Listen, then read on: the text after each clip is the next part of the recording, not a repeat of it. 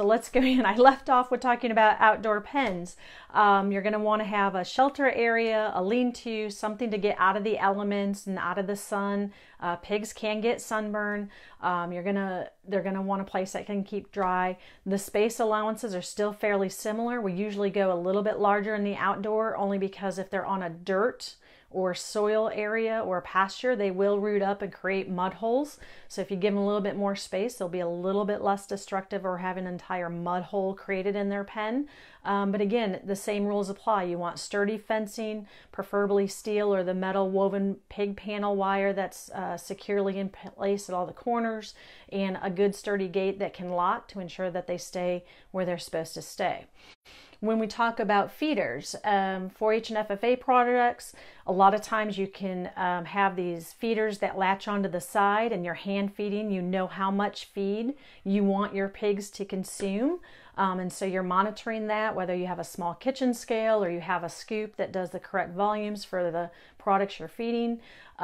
You also have the option to have a self feeder. If you're really just raising these to produce freezer pork for your family, or have other buyers or community members who want to have pork or home raised pork raised in their freezer, you can get a self feeder. And some of those are designed anywhere to allow 2 pigs in a pen, and some of them are more designed for our like commercial producers. I have feeders in my barn for nursery pigs that allow 6 to 10 piglets to eat at the feed trough or feeder at one time, and it holds anywhere from 100 to 200 pounds of feed. So I don't have to fill the feeder every single day, but I'm still checking the feeder.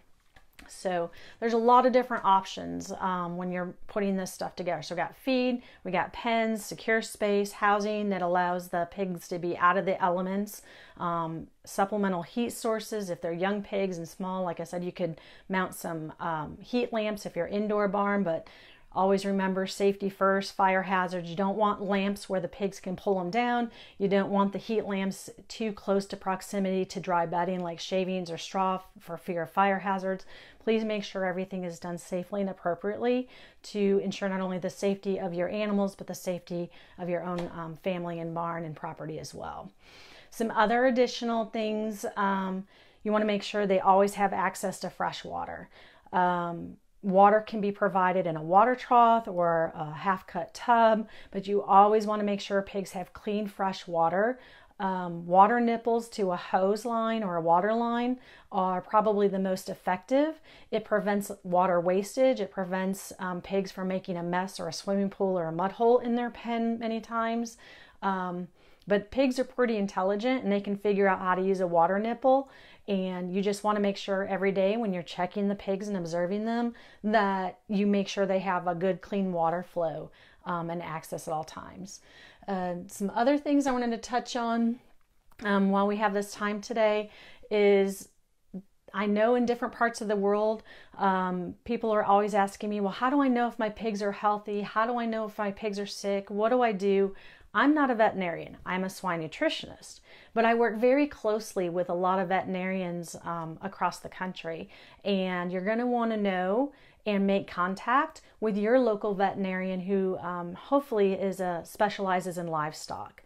They all go to school, they all get training across species, but for veterinarians that work in pig health and everything, those veterinarians that work with livestock are going to have a good understanding and be able to develop a good relationship in case your pigs ever do get sick and need to have veterinary care.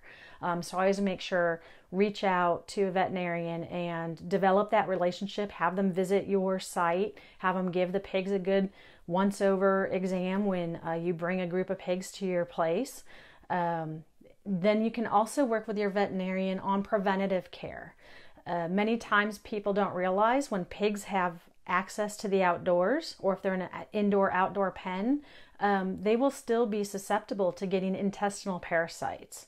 And those can be readily treated with over-the-counter medications, but many times to have a good, effective program in parasite control, you really need the guidance and advice of your veterinarian. And there are different products in the marketplace, whether they are put in the feed or they're used as an injectable. The timing, placement, and the purpose, and what type of parasites may be present all need to be reviewed, and you can work with your veterinarian on that. Some other side of the nutrition, since that is my focus and I am a swine nutritionist and I love talking nutrition, is what kind of quality feeds, or how do I know what I'm getting is the best value for the dollars I spend out of my pocket to feed my pigs. Every bag of feed has to have a feed label or a feed tag, and there's quite a bit of information provided on these tags, and not every company is the same. Prina and our member co-ops we work with, we do strong advice and recommendations to offer the highest quality and best ingredients and blends for what's available in your market area, and we don't cut corners.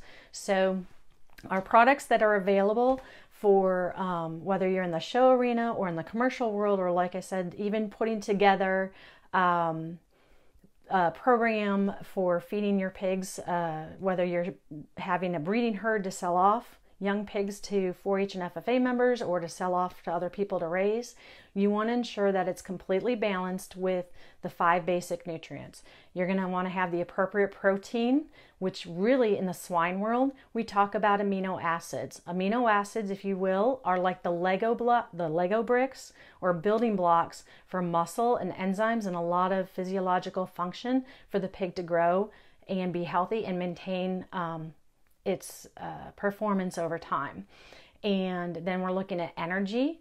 And energy is a source that either comes from our starchy grains like corn or oats, barley, wheat. Those are more viewed as the grains that provide the energy. Then we have protein meals, or what we call vegetable proteins. And our gold standard in livestock world is soybean meal. Soybean is a very good, high quality, consistent, reliable protein source that when blended with the other grains makes a very complete balanced diet as far as energy and protein and amino acids. Then we're also looking at vitamins, minerals, and the minerals beyond calcium and phosphorus, which help with building good skeletal and bone structure. They're also responsible for muscle contraction and many other physiological actions in the body. But we're also looking at trace minerals, copper, zinc, iodine, manganese, and then including and not forgetting vitamins.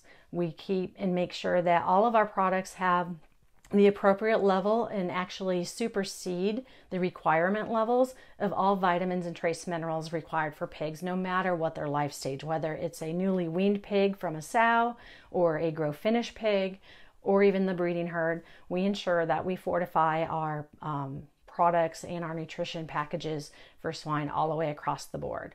So all those things, the protein, energy, vitamins, trace minerals, go together. And the other essential nutrient is water. Sometimes people forget about that.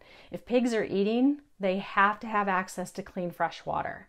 If they're not eating, they're not always going to drink. And the other side is you want to check and make sure your feeders are always full, because they can fill their bellies up on water because there's no feed available for them. But we always want to make sure we have clean, fresh, adequate water throughout their entire life stage.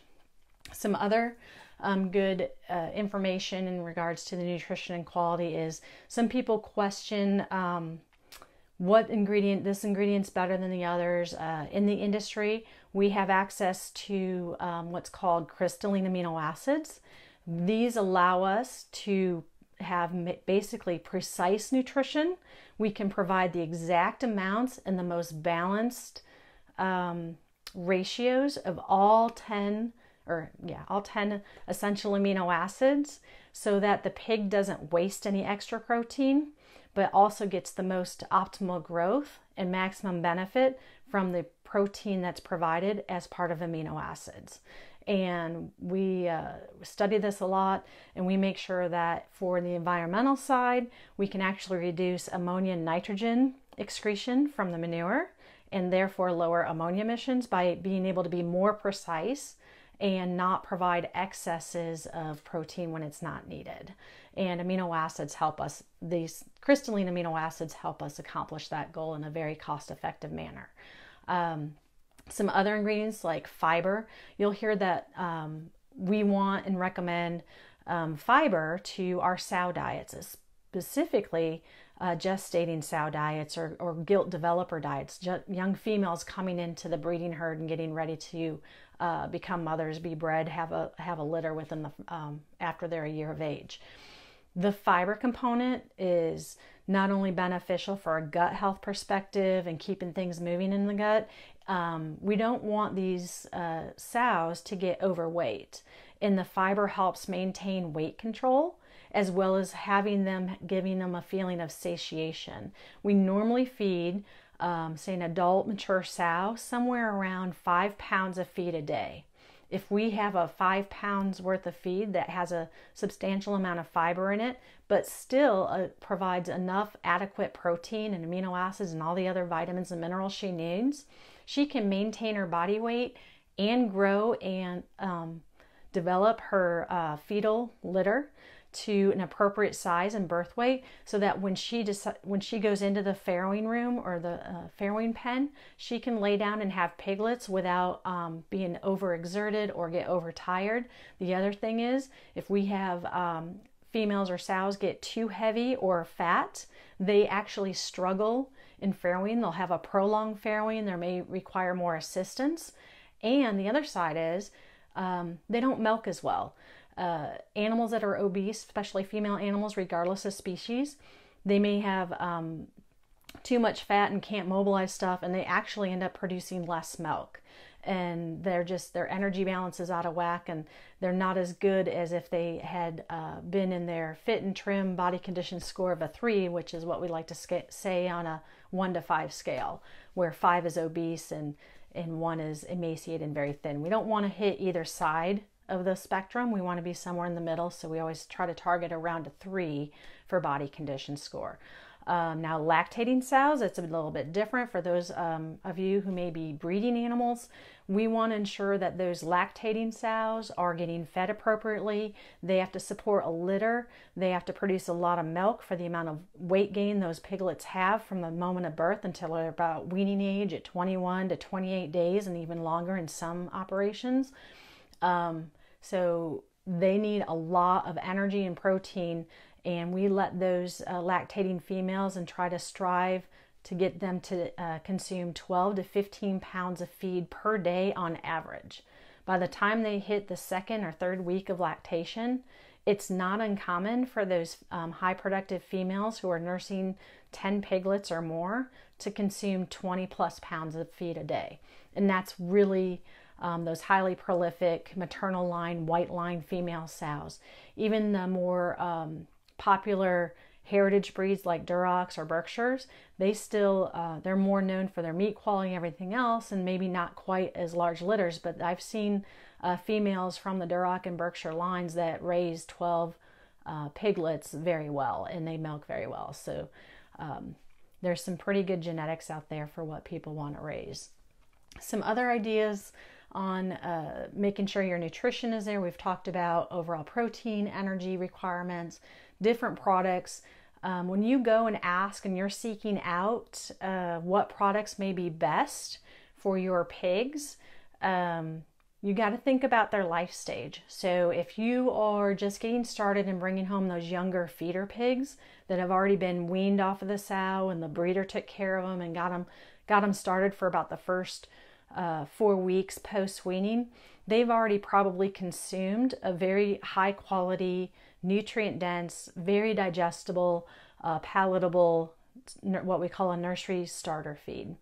By the time you get them, if they're already at that point 8 weeks of age, they are still requiring a lot of high plain nutrition. They can eat a corn soybean diet, but I can tell you those ingredients are supplemented, and those piglets do very well with the addition of amino acids. There may be some fish meal in there or some egg protein, other milk protein products like dried whey. Those different things blend in and still are utilized very well by those young pigs. And they transition, and as they age and become closer to the 6-8 weeks post-weaning age, then they can basically go on a full vegetarian diet, a corn soybean or a blend of barley, oats, wheat, and soybean meal, whatever ingredient grains come together that are formulated to meet all the nutrient specifications for that pig at that point in time. So just talk with the folks at Grange Co-op, find out what product lines they have available. I understand they do carry and are certified Purina dealers, so they're going to probably have some of the show feed lines along with a few other products out of our Purina product portfolio that will serve and work very well for whatever your objective or your purpose of raising pigs is. So I'm looking, I really appreciate everyone who has tuned in and watched this Facebook Live. Again, if you have questions, feel free to please post those as part of the comments. I'll be working with the staff and trying to get those answered back to you.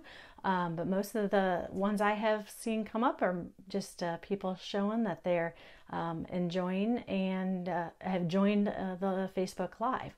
Again, I appreciate your time. I'm Dr. Emily Otto-Tice, a swine nutritionist with Purina Animal Nutrition, and Grange Co-op invited me to talk to you and let you guys know what you can do if you're bringing pigs home for the springtime to get ready for county fairs, or whether you're raising pigs to put pork in your freezer during this time. So if you have any questions, again, submit those to the comments, and I look forward to answering any that you may have. Thank you.